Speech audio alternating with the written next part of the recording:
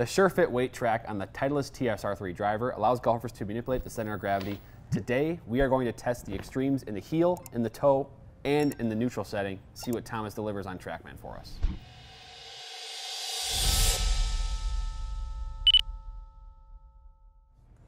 Hey golfers, I'm Drew Mahowald with Second Swing Golf. I'm joined by Thomas Campbell, Master Club Fitter at Second Swing here at the Minnetonka Tour Van. And today we've got the Titleist TSR3 driver, Thomas, and specifically we're looking at the SureFit Weight Track on the sole of that club, where golfers can manipulate this weight, move it in the heel, move it in the toe to create a draw or fade bias. And today we want to find out exactly how much of a difference that makes. Right, so I think the most important thing here before we get testing is you've got to remind people that this is a bias. Yeah. It's not going to solve everything. Yeah. If your club path and your face angle is at extreme numbers, all of a sudden the ball's curving to the right or to the left, you still need to fix your path and face angle. It's not going to solve everything. Mm-hmm. However, it can be a good bias to help move that center of gravity. Maybe you're hitting on the toe or the heel of the driver. Move that center of gravity away from that position or towards that position to straighten out shots. Yeah. And I think one thing that we should also clarify too is that in a fitting, you guys will go to the hosel too, the SureFit hosel on drivers for Titleist, for instance, and go that way and adjust that first before going to the weight, the center of gravity. But because like you said, this is more of a bias where that can actually mean more of a correction, but it does depend on what the golfer is looking for. If they're maybe just slightly missing one way, they can use this and it can correct it a little bit for them. Yeah, I mean, the head design, the loft on the club, the hosel settings you talk about, talking about lie angle, that's going to make probably the biggest influence on that shot direction. Now we're getting to that phase at the end of a fitting where we're trying to see if we can get any more gains. Maybe we can get a sneaky extra couple yards of more curve to the right or to the left to really performance tune a player's golf swing and kind of see where the ball ends up. Sure. Well, let's hit 5 shots in kind of the, I guess, T2, the neutral, and then the H2 settings, and we'll see what kind of ball flight differences we see up there on TrackMan. Let's do it.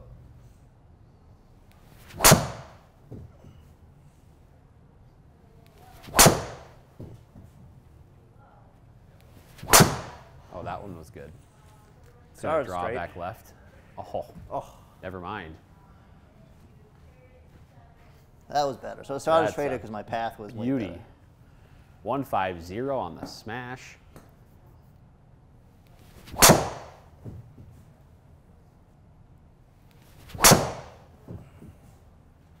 Oh, goodness.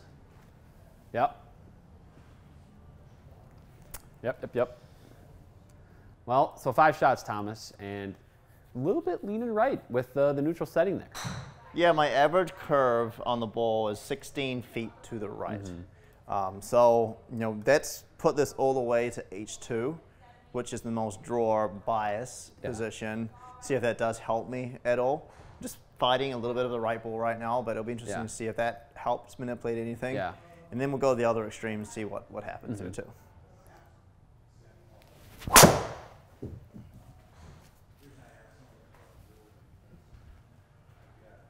That was a good swing.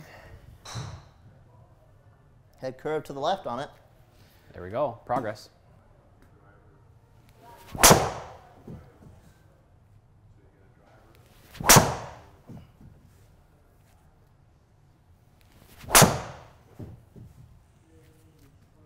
Who said it's a bias? Wow. That's gonna be left too. Oh, yeah. Okay. Wow. Well, we're now done with the heel setting, Thomas, and we definitely saw a difference there. At least I was just mostly looking at dispersion, so I'll expand that here. And you can, did you expect it to be that different? I did not. Yeah. So I was struggling with those first 5 balls. We even hit a couple in there that I told you, hey, we have to delete out because they were further right. I was struggling with my swing today. Yeah.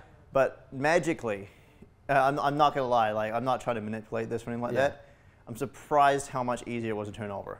And so do you think that it was your swing with the weight and the club, or what did, because we have the swing data up here, and it's like your club path and your face angle are both, much better, right? Like your face angle especially closed 1.6 degrees more with the heel setting. So, and then your face to path is actually negative here. So Interesting. Yeah, it's interesting, and I'm focusing on that curve, 31 feet to the left versus 16 feet to the right. I mean that's a big, significant difference. I'm a little shocked at what it did, honestly. Yeah. Yeah. I mean, yes, I was fighting the right ball, and naturally, as a golfer that's fighting the right ball, I'm probably going to try and find a way to not miss it as much to the right. Yeah. But I just tried to slow down my tempo on those 5 swings. And maybe that actually helped it too. But I was like, let's do this work and see what happens. It's funny that I didn't try and fight it. It's funny you say you slow down the tempo because you actually swung faster and generated more speed. Actually, look at the spin, how similar that is. It's crazy. So interesting now, we got to go, unfortunately, I don't know if you want to do this even, but we got to go and put it in the toe now. So knowing what we know, we should expect the ball to stay out right a little bit, but I don't know how much of a difference it'll make because we saw a ton of it here with the heel. So I mean, I think this is a good reminder, a nice smooth tempo is a good thing. So I'm going to try and slow my tempo down again for this for the last test and just trust, and so hopefully see some similar numbers. But I was a little surprised at how much easier it was for me to turn over. And I think, did the hit location change? I think that one might be one thing to kind of take a look at. Yeah, so we'll go. So we got, here's where you were hitting it. Neutral position. This usually slightly toe, which is kind of where you usually hit. My favorite spot, right? Right. And the heel, you're dead center. Yeah. So now, that is really interesting. But the interesting thing is, with neutral, that would promote the turnover, wouldn't it? Right. Yeah, that's very interesting. You would expect when I catch it on the toe, the gear effect would help turn it over. It would turn it over generally. Yeah. But you're hitting it. Yeah, I mean, that's crazy. Yeah, and I usually like that. I like to be slightly high toe. Right. Yeah. Interesting. Good. Yeah, interesting numbers. All right. Well, I guess we don't really know what to expect here with the toe setting. Well, let's hit it and see what happens.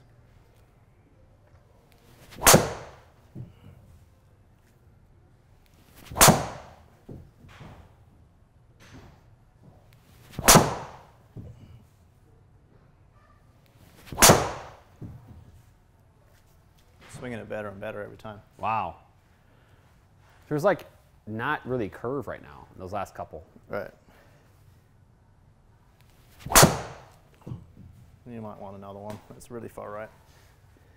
That's not that far Actually, it right. wasn't that bad. Look at that. All right. Well, there you go. All right. So 5 shots, the T2 toe setting. I'll expand the dispersion. So definitely the right bias on a couple of shots. You also had the 1 turnover here left. But overall, you didn't really curve the ball much with that because on average, it was 2 feet to the right. With that T2 setting, you had a couple that were pretty straight, a couple that didn't really curve much. You can see there's 2 feet, 8 feet, Yep. So what are your thoughts on that setting there? I know it's probably not comfortable for you after going to the heel setting and hitting so many good balls. I find it interesting looking at the spin rate. Yeah. If you take a look at the spin rate, it was significantly lower than the other two. The other two are about the same. So, moving that center of gravity maybe out towards the toe, maybe forced me to catch it more on the toe to reduce the spin. Yeah. We talked about gear effect a little bit before when comparing the other settings. I'm not sure, so let's take a look and see where I was hitting it. Yeah. Yeah, so it's back out where I was originally, but it was it was almost like it was matching up. Yeah, it's almost like, because that was one of the things that Titleist has told us kind of in a way is with using that SureFit weight track, one way to help golfers is by, if they're missing toe, move the weight into the toe because that creates more energy towards the ball at impact, so it's more like a center face contact. Right.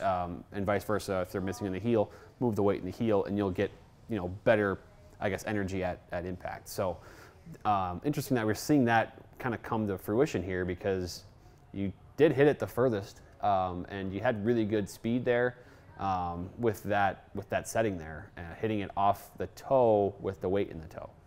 Yeah, no, it's an intriguing, it's nice to play around with these settings with customers and just see if there's anything that kind of bias that's going to help. The left bias, H2, it helped. It helped me turn it over. So if that's the type of shot shape you like, I don't know if it just gave me a little bit more confidence at just knowing that, hey, I've got some weight there. Whether it did or not, that would be an interesting thing to maybe look at more and more higher sample size. Right. But you can see the other two were basically flying on the exact same line. Right, yeah. For you, the neutral and the T2 there were kind of on top of each other, you know, in terms of the dispersion. Now, this is also only 5 shots each, and, you know, I guess in a ideal world, we have a lot more shots at our disposal with the sample, but yep. I think there was definitely enough here to see the trend, at least for the heel 2 setting, or the H2 setting, where for whatever reason, you just could turn that thing over pretty easily. And the neutral and the T2 setting didn't quite allow you to do that. So I think that's for sure a takeaway we have from this test. Yeah, and I had this set 9 degrees A1. Yeah. So that's important to bring up is, you know, I like to play a little more upright driver. I also have a driver that doesn't have the ability to change the center of gravity on it either. So this is just another way, if you like maybe a more neutral lie angle, putting the weight in the heel, another way to help with that bias. Yeah. The other obvious ways is lie angle. We can play a little more upright I don't like hitting the ball right. Those shots that are, that group in the 4 over there, that's more than 25 yards right of center. Those are yucky to you. Those are not fun. Yeah. Yeah. So it's good to have that discussion with your customers when they come in for a fitting.